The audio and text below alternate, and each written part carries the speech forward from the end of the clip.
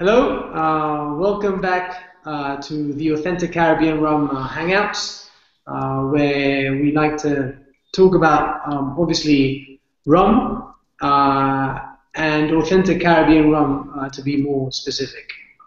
As always, I'm joined by a selection of our fine international panel members, spirits experts from around the world. I'll start with, sorry, I'm getting some where feedback here. I'm going to have to talk about obviously rum. Wait a second. And authentic Caribbean rum to be more. Can you hear me? Yes. As always, I'm You joined both. by a selection of our. Okay, sorry about that. We had some sound issues here in Spain. Can you hear me okay? I had some feedback and it was a bit. Yeah, okay. Yeah, sorry about that. So, again, joined by panel members from around the world. I'll start with the lovely lady in the middle, Daniela Tarin in Vancouver. Everything okay, Danny? See, I'm actually in Mexico right now. Oh, Yeah. even better. Yeah. I thought it was a bit summery for Vancouver, but Yeah. It's quite hot here. It's very, very hot. well, thank you for joining us as usual. Next to Danny, we have Dan, and I assume you're in Milan. You're not in a different place or Genoa. No, yeah, I'm in Genoa because tomorrow the Navy party will be Genoa. So Well, thank you for joining us again. yeah, Biondi, Mr. Rum Italia. thank you. And last but not least, Peter.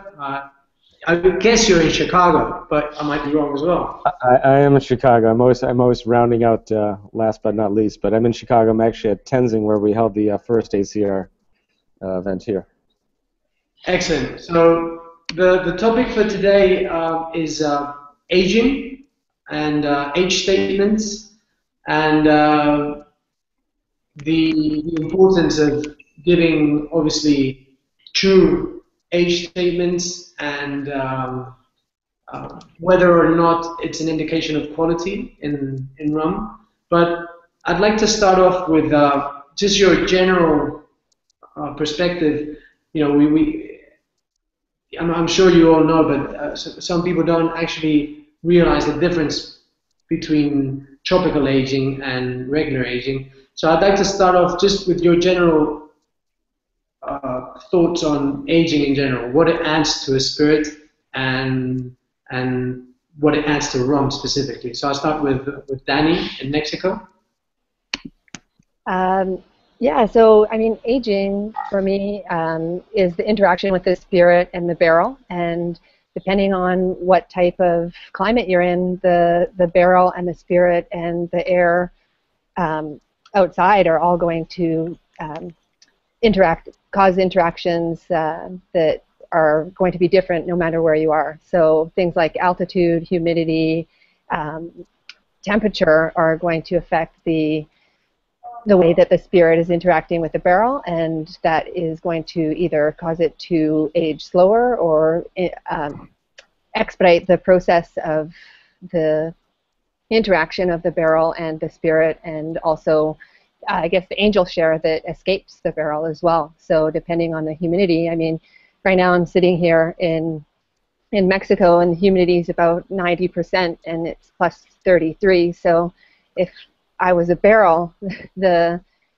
temperature and the humidity would be a lot different than if I was a barrel somewhere that's a lot colder and drier.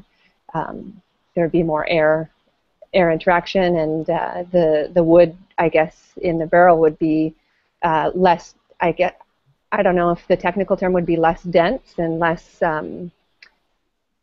affected from the inside and the outside. So I guess my view of it is that the magic of aging and the effect of the barrel and the spirit interaction, it really you can tell that, you know, if you were spending a lot of time and the angel share is is less affected by the temperature and humidity, then it's going to take longer for the spirit to age, and the effect of that interaction between the barrel and the air and the spirit is going to happen less quickly. So I mean,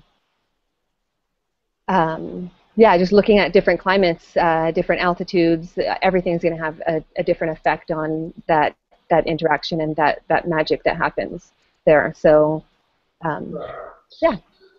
No, thanks. So is there an advantage to, say, tropical or cooler aging or altitude aging? Peter, what do you think? I don't know if I necessarily consider it an advantage. I think what Daniel is getting at is we can't just look at aging as a blanket statement. There's so many things that go into it. Where even if you want to get so specific, where in the warehouse is that barrel? But a little bit more macro, you know, what is that barrel next to? What is the warehouse next to? And I think it goes beyond, and I think it's just how that master blender does his job with the environment he has to work with. And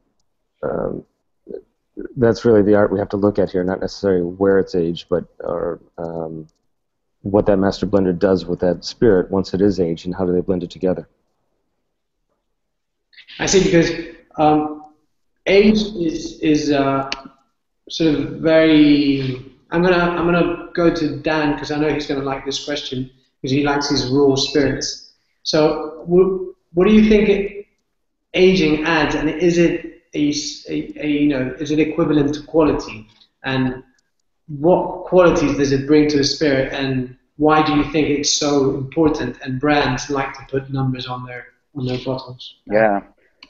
Well, what is sure, in my opinion, is that aging is for sure not only the only one phase of the process that gives the value of or the quality of the rum, of the final product, but is for sure very important. And what the consumer, at least here in Europe, what the consumer understand of the value is the long aging, because we are a producer of cognac or whiskey, and so we are used to very long aging and very high number on labels, of course. And so till no more than 5 years ago, also with the help of Authentic Caribbean Rum, the program, we did a lot of seminars on that, on the tropical aging in relationship with the continental aging of whiskey and cognac in the last years. But before, the highest the number, the better the quality. And so this is a big misunderstanding, because the aging is important, but is important also the raw material, all the fermentation, all the distillation, and so is interesting to compare to rum when are aged 0, so white, of course, and then is also important to understand the aging. There is a great interest, in the last years in rum aged in continental weather, because in Italy also there are a lot of new labels, new brands that started to have in the portfolio some rum aged in continental weather, maybe in UK or in Scotland or in France, and so sometimes it's a second aging.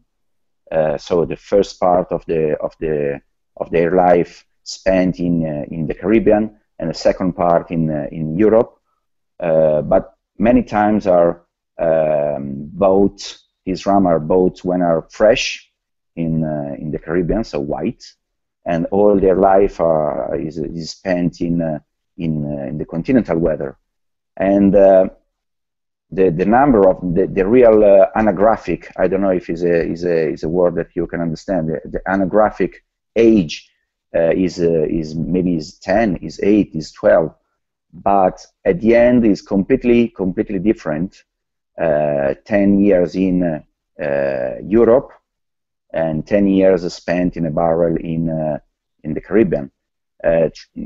Just to understand one number, normally whiskey or cognac lose 2% is what they call the angel share.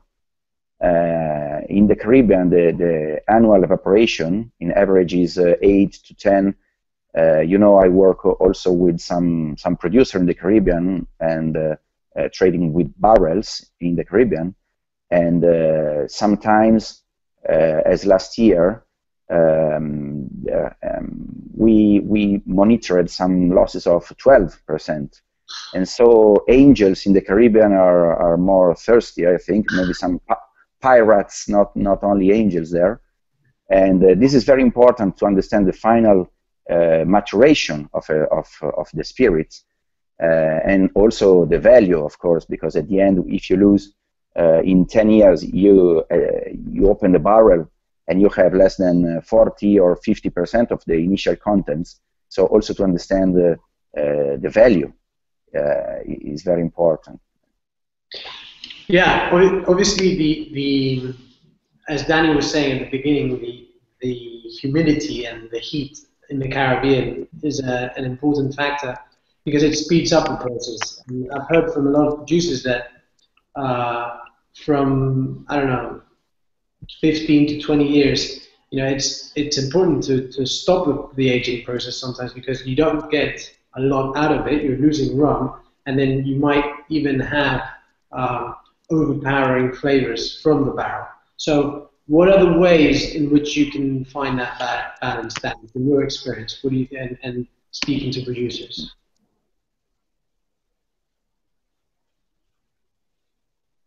Sorry, Danny.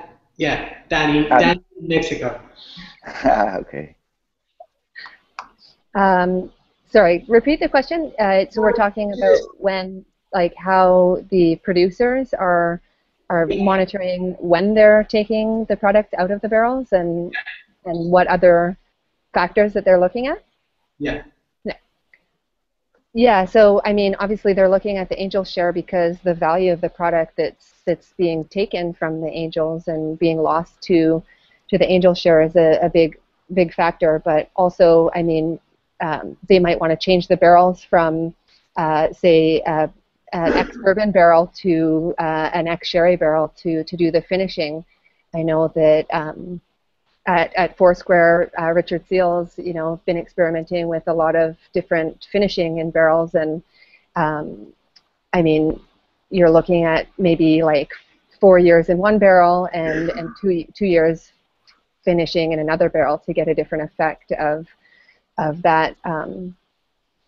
Of the finalizing the flavors that are going to come from the barrel. So when we're talking about aging and finding that sweet spot of the taste and the flavor that you're getting from the barrel, and then also having a happy medium of the amount that you is the maximum that you want to lose. It's kind of like a fine balance, and depends on, like Peter said, what the master blender is looking for in the final product, and I guess the economics of knowing when to say, okay, this is how I want it to taste, but also this is the value of the rum, and we don't want to go past this point. Right. Yeah. I mean, you mentioned the word value, and Dan spoke about, you know, it's important to understand the amount of rum that is lost in the aging process to understand the value. And he also mentioned the age statement as an equivalent of quality here in Europe. Is that the case in the US, Peter? Do you find that just the number in itself sells, and how can brands, you know, communicate the importance of aging, but not sort of the only factor that brings quality into the picture? Is that the case in the US as well, where numbers speak for themselves? Let's see. Am I unmuted here? Yeah, 100%. You know, when we do tastings, or even customers at the bar, that number speaks a lot, and it's usually the first thing people look at. It's in their heads as a quality statement for some reason, even though we know it's not necessarily a statement of quality. But it does command a price too, especially with Chicago here, where we're so bourbon heavy, so whiskey heavy, that people do seek out these bourbons that, you reach a certain point of diminishing returns if you've aged them too far, but you have no choice but to bottle them and slap an age statement on there, and luckily enough, people will pay for it. But interestingly, I had a meeting yesterday with one of the national ambassadors from Macallan, who was telling me, at least in Europe, they're starting to move away from numbered age statements, and they're going towards more of a just sort of a feel. They're labeling by different names. I think they're going to go to a color statement on their bottles, but they have these different age. What is this kind of? What are the characteristics of this Scotch, and what does that can exhibit? And they're starting to release those in the U.S. too. So you even see it with some of the producers starting to move away from the age statements to, I think, to do some more interesting things with their spirits and not be attached to an age statement.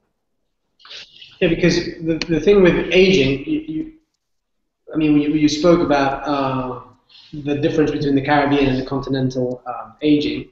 So, 10 years in Europe is not the same as 10 years in the Caribbean. For sure. So how, and there's even more complex sort of variables as with Solera system. So Daniele, if you can explain what Solera system is and why it's important to explain why that can be confusing for consumers and why it's important to have the correct number on the bottle. Yeah, I can explain easily what Solera system was, and because it was a very noble, let me say, a very noble way to age, took from the sherry tradition. And what is interesting is that is a way to do aging and blending at the same time to have the final product 100% balanced. Because if you do the aging together with a continued movement on the liquid, the aged rum through the barrels, at the end you have the final product that is really balanced and complex and balanced. Normally, the misunderstanding is that if you do a Solera aging, putting a number on the label is a nonsense, because the Solera system means that the younger part of the rum you have in the bottle is the maybe 3 or 4 years. So it depends when. It depends the oldest rum you put in the pyramid, the system, and the oldest rum, the oldest drop in this final blend is its age is the age of when you started this pyramid, this system. And so let me say, in the past, before this great interest on the numbers on labels, there was some Solera rum that declared I am a blend of from 4 years, let me say, to 35 years, because it means I started 35 years the pyramid, and my pyramid is of four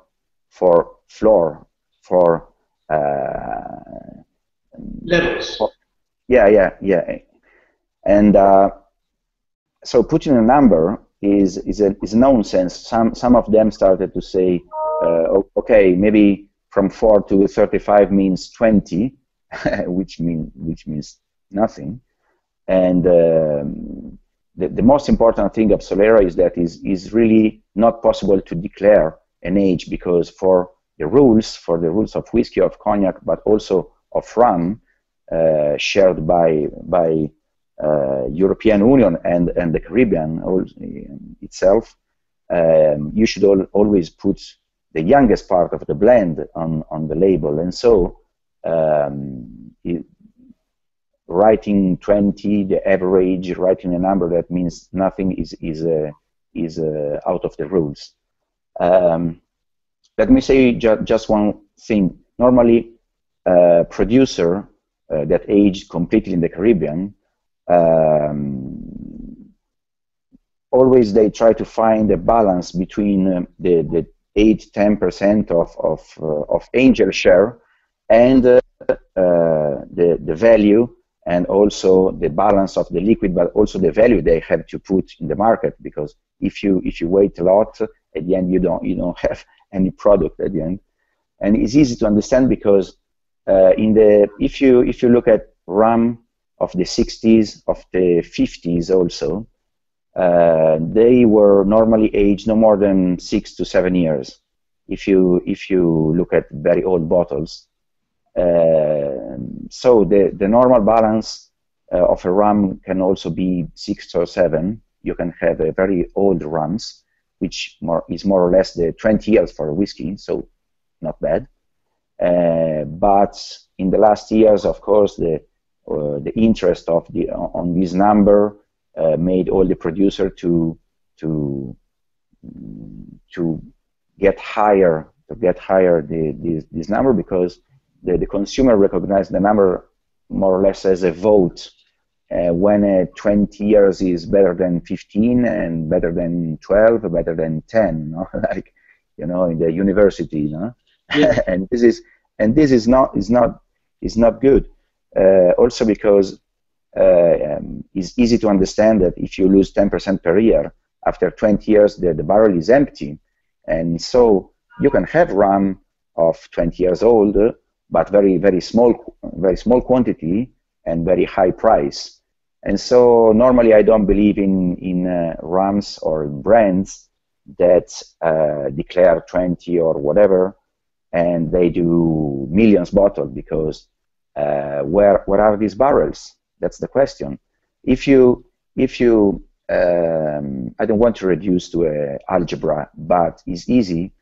If you make a comparison between the number of barrels they have in the stock and the volumes they do of these 10 years old rum or 20 years old rum, because somewhere this rum is supposed to age, and so if they declare 100,000 bottles or 1 million bottles of a 10 years old, they should have 1,000 and 1,000 or 100,000 barrels. And so if they don't have these amounts of barrels, maybe sometimes something is not correct, is not real. Understand? Yeah, I completely understand, and that's one of the reasons behind the education factor of the Authentic Caribbean Rum mark and the campaign behind it. As you were saying, there are some rules to the way rum is produced in the Caribbean.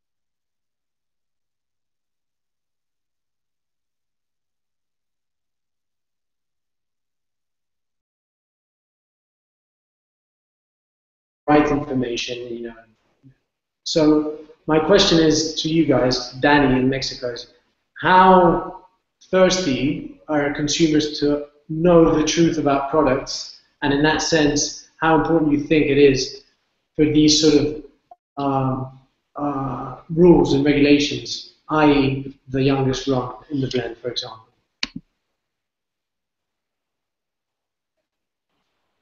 You totally cut out there for, all I caught was the last end of what you said in the bottle.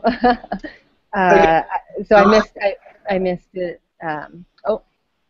No, so I was asking about the importance of rules and regulations, and one of them being the minimum age statement.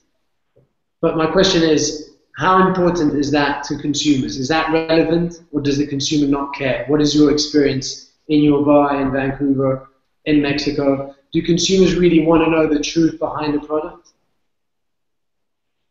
I think that yeah, they do. They want to know about what goes into making it and what the difference is between, say, a rum that has 5 years on the barrel or bottle and 10 years on the bottle, and what the difference is. One of those might cost more, but both of those rums are going to taste different depending on the mark that they're coming from. So if someone's paying more for a 10-year-old rum than a 5-year-old rum, I think they're going to want to know what the difference is, a 5-year-old or a 10-year-old, or a bottle that has no age on it. So it's definitely important to be able to explain to someone, why there's no age on the barrel or bottle, sorry, and why there is X age on the bottle, or something that says Solera on the bottle. So anytime people are paying more for a product, they're going to want to know, why they're paying more and what the difference is and how the process of making that happens. So to be able to have rules that say you can't put a number on the bottle without that the spirit being aged for the minimum of the year on the bottle, then I think that clarifies it for a lot of people to know why they're paying more. If it's a 10-year bottle, and to know that no rum going into that bottle of the blend is less than 10 years, it automatically kind of explains to them why that rum is going to cost more than something that has a 5-year age statement on it. Yeah, obviously the justification of a price is a key driver, but I'm also interested in knowing if that is a trend that you see in the U.S., in Chicago specifically, Peter, from consumers, or does their interest sort of stop at the age? They're just interested in the number, they're not interested in the whole story. I think, can you hear me, Peter? You're cutting in and out, but I think I got most of the question there. And I just want to add to what Danielle was saying, that it is a good, it's a great thought that having no age statement almost throws up more red flags for consumers than having an age statement on there. And there might need to be another way to, whether it's something like the VSOP system, for example, some other way of demarcating age or aging or blending rather than just one stamp. But having nothing on there, I know sometimes throws up more red flags for consumers. And to touch on your earlier question about what trends are consumers looking at here in the U.S. and what are they asking about, we're going through an interesting time in bourbon in the U.S. where people are realizing that their bourbon's not necessarily made where they thought it was made, and we're seeing a lot of bourbon companies start to get sued right now. And there's a class action suit against a few of these whiskey makers in the U.S. that are being settled right now. But unfortunately, what's happening is a lot of consumers don't realize that this has been the tradition of producing these spirits for their entire history, and now they're trying to reshape what those laws are in their own minds, and then taking these companies to court falsely. So it's interesting as consumers start to get more educated about spirits, they don't always understand the history of why things have been done. One that might come up with rum is the addition of caramel coloring. First of all, people might say, why in the world would you add caramel coloring to rum? Well, then that's always been the history of rum, to adjust for color or for consistency. But when consumers hear something like that, it might take them aback initially. Yeah, I mean, it's interesting because we've been talking about the perception of the number as the easiest way to communicate quality, but Dan explained the difficulty of understanding some of the numbers on the bottom, and maybe a few numbers that are questionable. So my final question is, what can rum do to communicate quality without a number on the age? Dan, I don't know if you heard that question fully. So what can rum do apart from the rules of minimum aging? what can it do to communicate quality in that case that Peter was saying, that when you don't show a number, Yeah. questions arise? Yes, it's a very good question, and yeah, who has the answer win, But if you look at whiskey, in the last years, Scotch whiskey, the increase in interest and increase in volumes,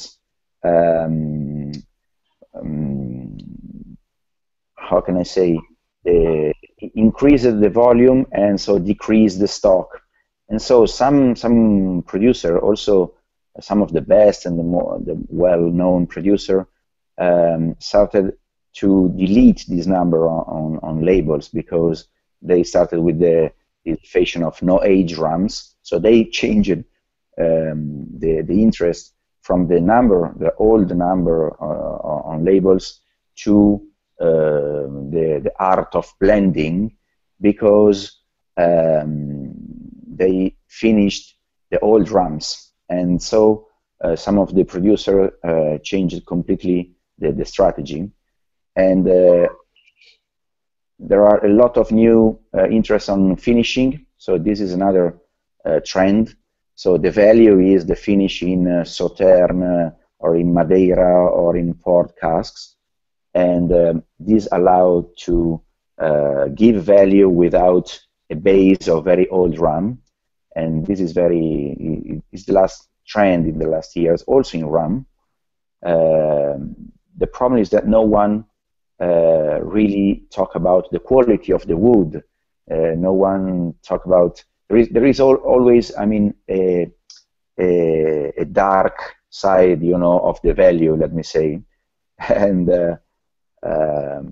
what rum can do, in my opinion, is to not be so obsessed or stressed on old aging, and communicate itself like a rum and not a whiskey and not a cognac. If you think to old rums till 20, 30 years ago, so it's always before this marketing obsession of this number, rums were younger, and because are produced in the Caribbean colonies or ex-colonies, all the rules were made by French, let me say, for Martinique or Guadeloupe, or made by whiskey society. So the same rules was applied to the rum, and rum is not whiskey, rum is not cognac, so it's a completely different spirit, aged in a completely different weather. If you consider cognac, for example, VSOP, as Peter was saying, is the VO, VSOP, XO. This cluster of aging is from 0 to 6 months, from 6 months to 3 years and a half till 6 years and a half. All these clusters are easy to apply to a continental spirit, not to a tropical spirit, but is in some way the protective strategy of the European spirit that applied to the tropics.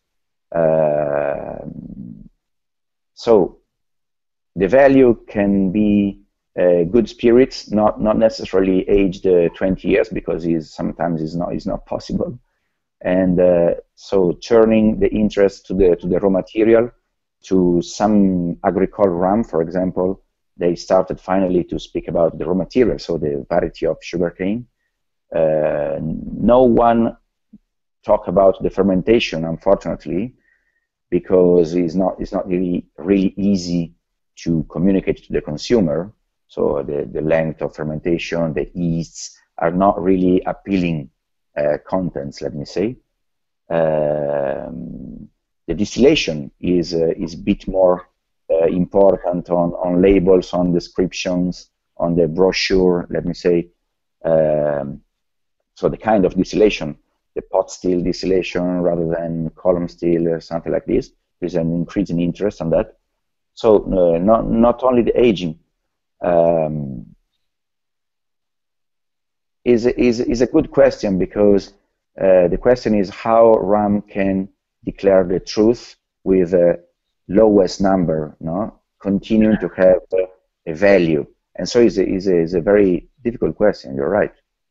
Yeah. So I know, and that's what everyone's trying to find out. And I'll thank you, Dan. What do you think, Danny? Apart from all the stuff that Dan has said, what do you think that rum as a spirit from the Caribbean can do? I think that Dan had touched on some really important things that that can, I think, be highlighted a lot more as the production steps before the rum goes into the barrel, and how that creates a different flavor. I mean, if you're comparing it to a spirit like tequila or mezcal, people who are interested in learning about that are really interested in learning about how long it's fermented, whether or not it's a natural yeast, or what type of yeast they're using, what type of still. Is it a clay pot still? It is a copper pot still. With rum, are they blending column or blending a pot, or is it one of the other?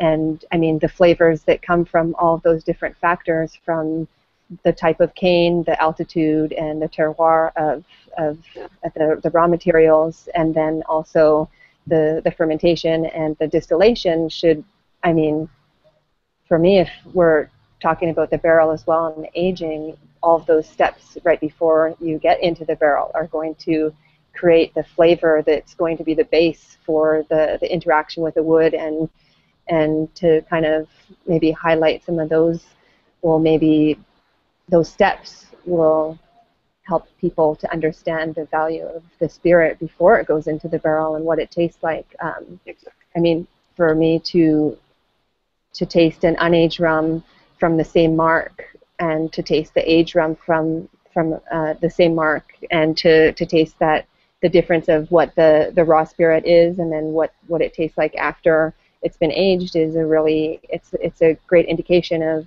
what they're working with, and how sometimes that spirit is maybe even more beautiful than how it comes out of the barrel. So